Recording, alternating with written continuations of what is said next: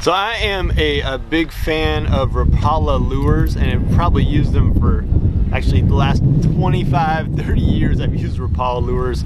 As you probably know, in the last couple of years, these more flexible kind of fish-like lures have come out. And the way this guy works, I just want to show you, is it's actually got kind of like a strip of nylon webbing in there. It's like nylon webbing, and then the lure is kind of glued or formed around the nylon.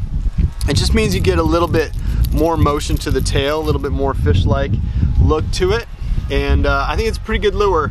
It does have the two big three-pronged hooks, which is great in some contexts, but in some freshwater situations you will need to clip that down to one prong, and in some situations you're gonna have to clip it down to one prong and file off the barb.